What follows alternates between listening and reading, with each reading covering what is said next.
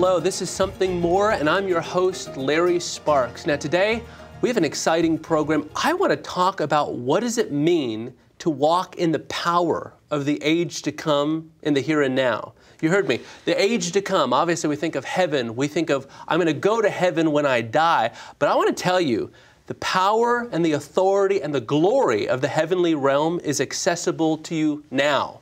Yes, now. And I have an exciting guest with me, Adam Thompson. Adam, a joy to have you on the program. It's great to be here. And what I love about you, Adam, is that you, in a very practical way, but with great revelation, you have taught the body of Christ, listen, there's this whole realm of heaven. There's these heavenly resources that are available to every believer, but they're accessible now. It's not just a matter of when I go to heaven, it's how I can live in the here and now. So I want to ask you this question because you have this great book called Living from Heaven to Earth, and you talk about a concept of being a spiritual Highlander. Can you explain, I mean, I know a little bit about what that is. Can you explain, though, my benefit for our audience benefit, what does it mean to be a spiritual Highlander? Okay, well, through the power of the cross, the revelation of Jesus Christ through Calvary, we actually have access to the kingdom as sons, and we've been adopted as sons.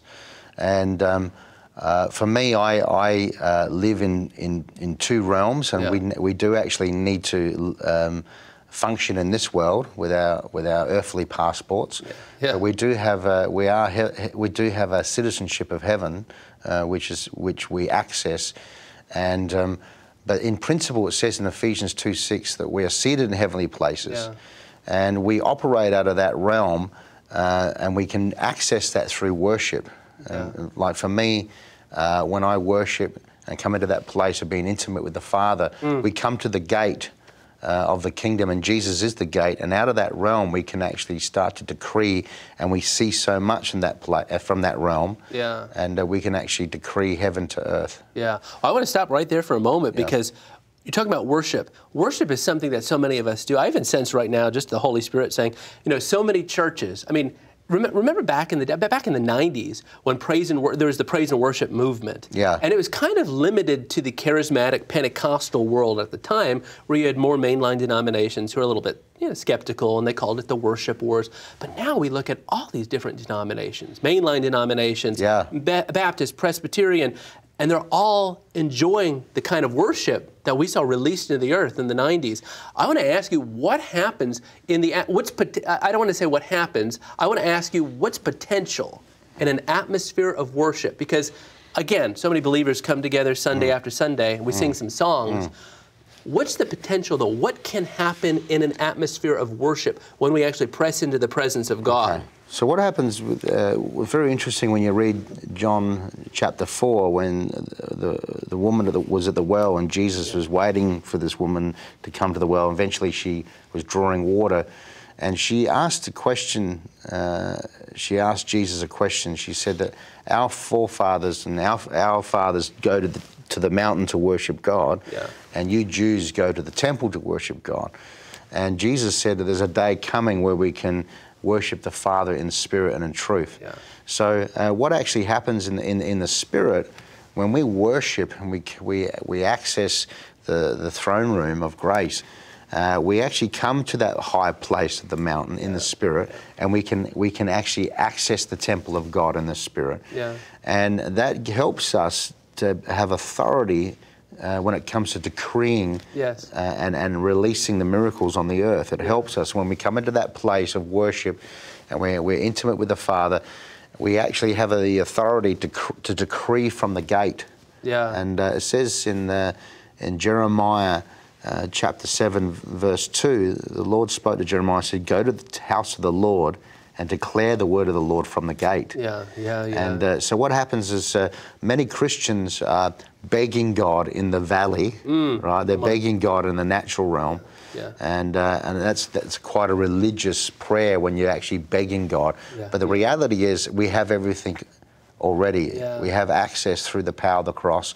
But when we worship the Lord, we go into that place where we, in the Spirit, we worship the Father in spirit and truth. We access the throne room of grace. We enter the courts of praise, and then we can actually have authority to see and decree. Yeah. What I want to do is kind of wrap this section up because, again, we do these shows and we just kind of go with the flow of the Holy Spirit. Yeah. And I love this concept, Ephesians 2:6. I wrote it down here because we're very, so many of us are familiar with that statement of being seated with Jesus, seated with Christ in the heavenly places. But as soon as you mentioned about worship, I just felt like the Holy Spirit wanted us to park on that because that is a way for so many believers, again, not just our charismatic friends, but in all these different churches and different denominations. I believe we're moving to this point where God just wants His people to encounter Him. And I love what you were saying because He wants the people to stop begging and start decreeing. So what I'm going to do is I just sense a word of the Lord, and I'm going to pass it to you to end this segment. And I just want to speak out of what Holy Spirit is saying right now concerning worship. So I actually believe, even right now, if you're watching this, I want to encourage you to press into the presence of God. I just want to encourage you to lift your eyes and go up to where God is. And you might ask, how do I do that? By faith.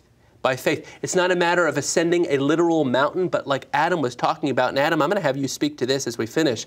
I want to encourage you just to go into His presence with no ulterior motive except to worship and adore Him. Father, I thank you. I come before you right now. I worship you for who you are, and I thank you as a result of that, your presence would just come and fill this place, fill this room, fill this location where I am. I believe the Lord's going to do that. Adam, what do you feel like the Holy Spirit is just saying in regard to that? And you can just talk to our friends who are watching. I believe this is a generation we're coming into. There's a generation God is seeking worshipers. Yes. And He's always, He always seeks worshipers, but this is a time where there's a new breed rising. Yes. And I believe that the Elijah, when I say the Elijah is coming, I mean it's a corporate group of people. Yeah, yeah. And there are people that worship the Lord and become intimate with the Lord, and they move in power out of that intimacy. Yeah. And that's how we access the kingdom, is through worship. Yes.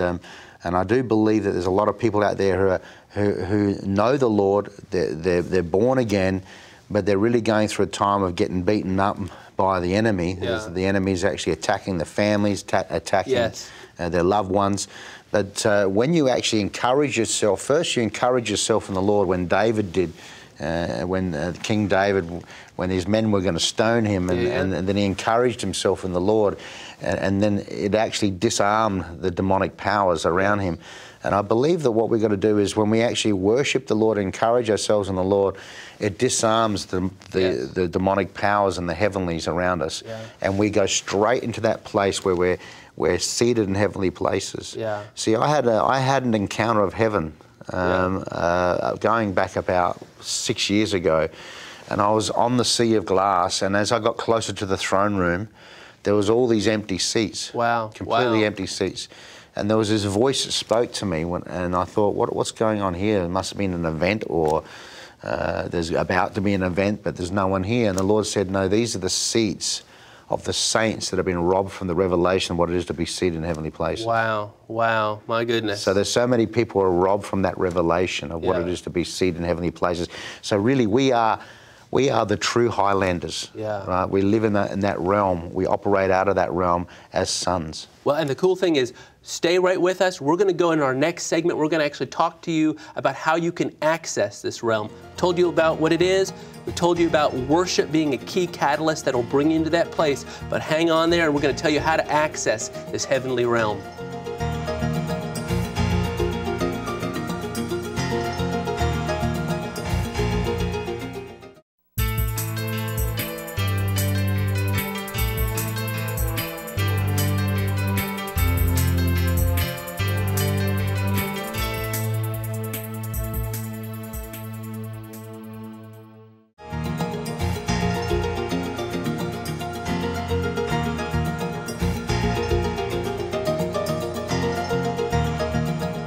Well, this is Larry Sparks. Welcome back to Something More. Now, we're talking about how you live in two realms at one time. How do you live in heaven and on earth? Now, let me tell you this, that so many of us have received these promises or prophecies from the Lord.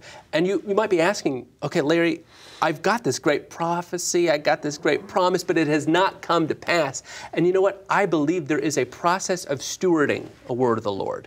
That's the thing, you partner with it. So Adam, what I want us to talk about right now is how do you steward a prophetic promise from the word of the Lord? And you know, you have this great 4 stages, this 4-step process to doing this, which I think is very practical. Yeah. And I believe this is a key element of what it means to live in 2 realms at one time, living on earth and in heaven. So could you share that? Okay, quickly, the Lord has called us all to be prophetic. He's, you know, He speaks to us all. Yes. And as we grow in our prophetic calling, He does bring correction to us. So He speaks to us first, kind of like when Jesus said in Matthew 11, you know, take the plank out of your own eye before you take the speck out of somebody else's eye. So God speaks to us and He disciplines us. And there's nothing wrong with the word discipline because it's in Hebrews 12. And a father disciplines his son like our Heavenly Father disciplines us. So first He speaks to us first to bring correction. And then the second stage that He gives us the ability to be able to minister in the body of Christ when it comes to your church forum, in your church environment. So you have influence over your church, but first you need to actually build a relationship with your pastor. And it's very important to build a relationship with your pastor as a prophet, because there's many prophets can be a little bit, you know, gung-ho, and they can go from church to church and hijack the microphone, and they don't have any accountability. But it's very important to build a relationship with your pastor and earn respect. And unfortunately, in this world, you do have to earn respect. My father got a medal from the Queen of England, and he said to me once when I was a young child, he said that you have to earn respect in this world. So when it comes to being a prophet, you do need to build a relationship with your pastor. Someone said to me once that, well, my pastor doesn't receive the things of the Spirit and he doesn't understand the things of the Spirit. Well, you need to pray and ask the Lord where you need to be. Because you need to go and fellowship somewhere where you are like-minded. Absolutely. And it says that in even Acts 2, when God poured out His Spirit, they came together and they were like-minded. And there was a sound like a mighty rushing wind. So it's important to have a relationship with your father. Have a relationship with your pastor, I should say, and build credibility. And then after you earn respect and you actually have that governmental role in the church as a prophet, then you can actually have that influence in the marketplace. So you can, for example, the dream interpretations or the prophetic is very good for being an evangelist. Sure it is. So that way I've had a lot of influence in the marketplace like that. I was in China once, and I was in the Bank of China in the boardroom, and I actually was interpreting dreams in the actual boardroom of the Bank of China, and I was ministering to some people there, some businessmen. And when I was interpreting a dream to one of the businessmen in China, in the Bank of China, he started to tear up, and he was very emotional. And he said that when I was a boy, when I was a young man, they told me there was no God.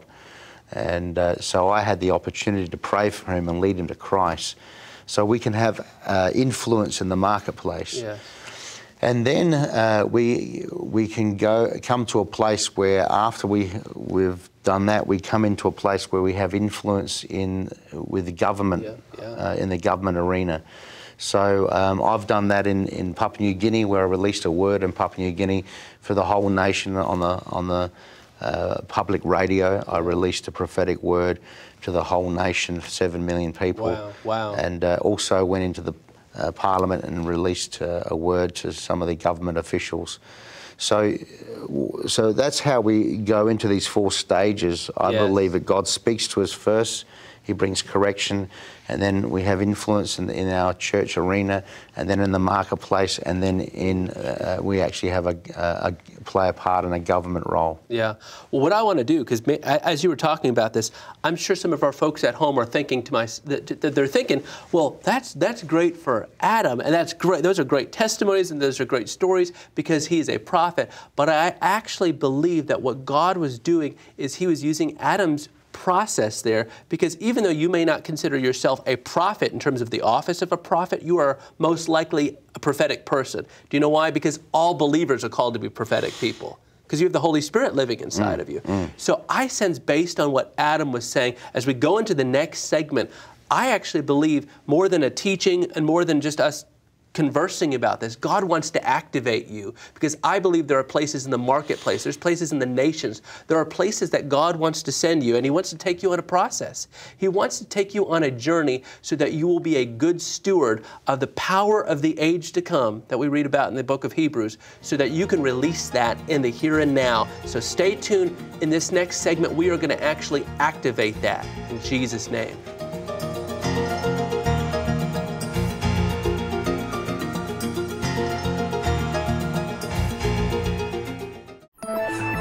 You are watching ISN, the It's Supernatural Network.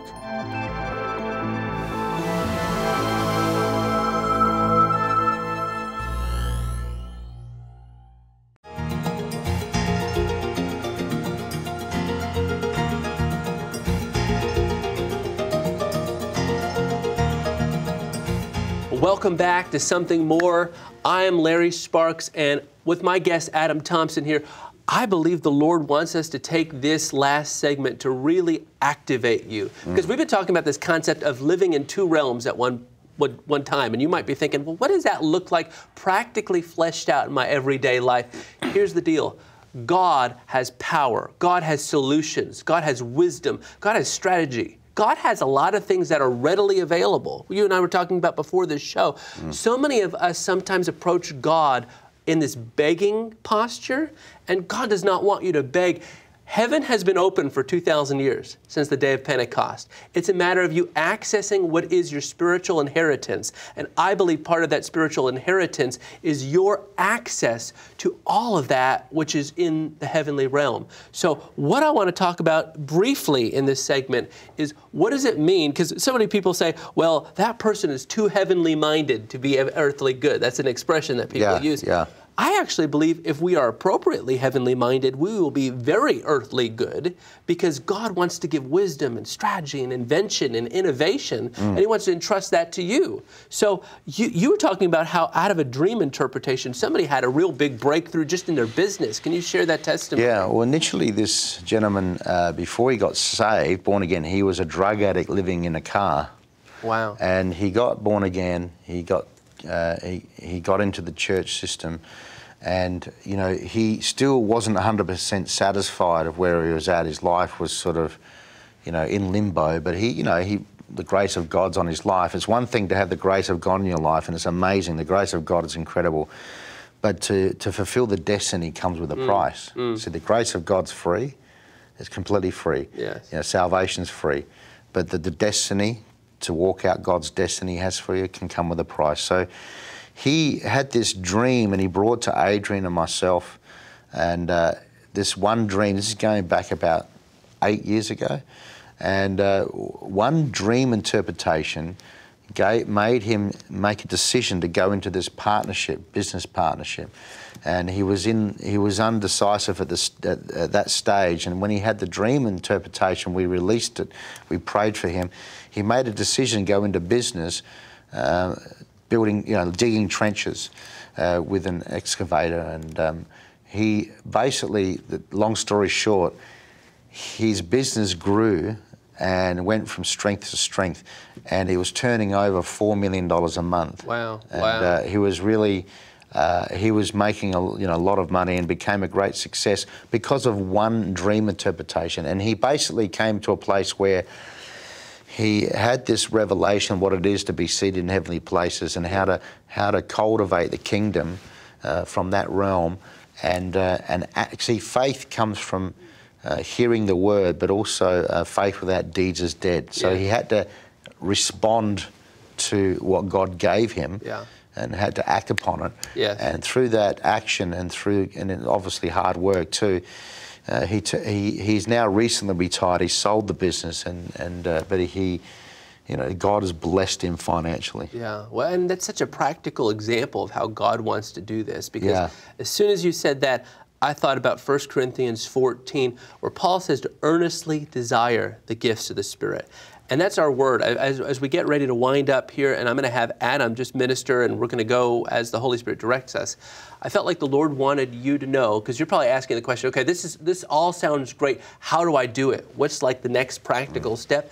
I sensed the Lord was saying to you, to 1 Corinthians 14:1, earnestly desire, like go after, pursue the gifts of the Spirit, especially prophecy. Because prophecy, I believe, connects you with the power, the wisdom, and the strategy of the age to come. And by the way, prophecy, dream interpretation, the revelatory realm, that is not just for the church world. As Adam was talking about, that is for the marketplace. That's for the medical field. Yeah. That's for media. That's for wherever God has called and stationed and positioned you. So I sense that that was the thing that the Lord wanted me to say to you, is earnestly desire, pray for, ask for. Say, God, I ask for the gift of prophecy. I ask to be able to connect with the heavenly realm so that you would open this revelatory realm to me where I'd be able to start receiving strategies and ideas. Adam, could you just minister to the folks and what happens, what practical things can happen to people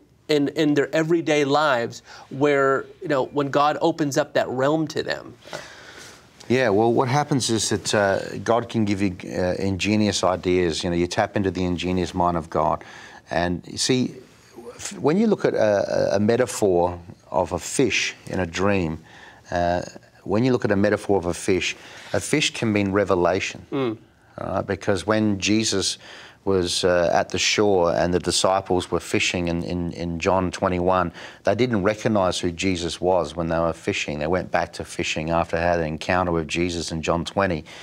And when they were fishing, this man on the shore asked him, have you caught anything? And he said, the disciples said, no, we have been fishing all night. And he said, well, cast your net on the right side. And they didn't recognize who Jesus was. But when they had the nets full of fish, yes, they said, that's the Lord. Yeah. It's a revelation of Jesus Christ. So the fish means revelation. So in Matthew 17, when Jesus said, catch a fish, right? He had to pay tax, and he said to Peter, go draw a line, catch a fish, and you'll find a valuable coin. Yes. See, what that means as a metaphor is pursue revelation. Right? Pursue revelation, and inside that revelation, you'll find some value. You'll find ingenious ideas. Yes. You'll tap into witty inventions. Proverbs 8, and I believe there's people out there. There's so many inventions. Even musicians. There's sounds that come from heaven. There's many sounds and wonders out there that people haven't even written yet. And I had an encounter in heaven, another encounter. I do have many encounters of heaven. And I heard music in heaven, and the Lord, and I heard this old song, I Can Sing of Your Love Forever, right, when I was in heaven. Yes. And I thought, wow, that's that old song. And the Lord said that was already there before it came to earth. So I want to encourage you, there's so many songs that haven't been written yet in heaven that haven't been written on earth. There's so many ideas and ingenious inventions that God wants to release to you. And it's not about us having stuff or having success. It's about being intimate with our Father and having influence over nations. Yeah. Can you pray just quickly for the release? So, Father, in Jesus' name, we decree through the power of the blood right now, there's people out there who are looking for the intimacy of the Father. And we decree right now that through their worship, through their intimate time, Lord, I thank you for revelations, signs, wonders, and miracles, and they tap into the ingenious mind of God. And I thank you, Father, they're getting witty inventions. Yes. There's songs that haven't been written yet. There's creative ideas, and we release that through the power of the blood and the revelation of Jesus Christ. Yeah, thank you, Lord. Amen. Well, thank you so much for being with us today on Something More, and we trust that that realm of heaven is going to be nearer and far more open to you now, just because I believe you've been connected with a prophetic voice that has the ability to impart that to you. So thank you so much for being with us, Adam, and we look forward to seeing you next time on Something More.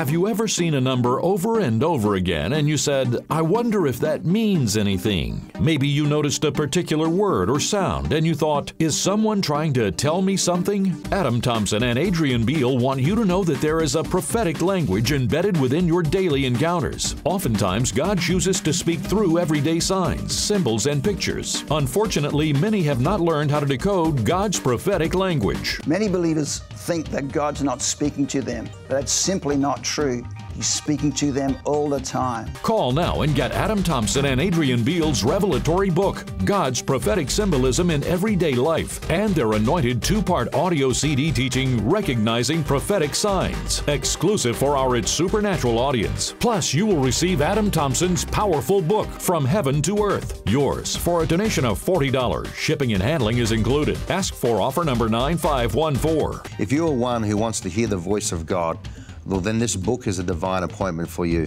Adam and Adrian's brand new book, God's Prophetic Symbolism in Everyday Life, and their anointed and exclusive 2-part audio CD teaching, Recognizing Prophetic Signs, will begin to help you hear, see, recognize the voice of God in everyday occurrences, natural incidents, pictures, symbols, and so-called coincidences. Through the book and 2-part audio CD series, you will learn how God uses everyday signs like repeating numbers on your clock, license plates, unusual images, occurrences, and so much more as metaphors and symbols to speak directly into your life. Learn how to tune your prophetic senses to hear the voice of the Holy Spirit in your dreams and in your visions. The book includes a comprehensive dictionary of symbols. It has quite an in-depth dictionary of symbols, and there's something like an average of 15 to 20 scriptures on every symbol. I think it's about 3,000 symbols in this book, God's Prophetic Symbolism. Plus, you will receive Adam Thompson's powerful book, From Heaven to Earth. Through this book, he will help you know your identity and inheritance as a citizen of God's supernatural kingdom, and you will start living this supernatural quality of life right now. Learn how to become more sensitive to the Holy Spirit's voice and hear Him more clearly. Discern the influence of angels in dreams, visions, and divine encounters. Activate your dreams and visions through faith, bringing the invisible into reality. Make evangelism easy through dream interpretation. It's going to open up a whole new world to you. It's going to open up the invisible world. I can't wait to get it in your hands.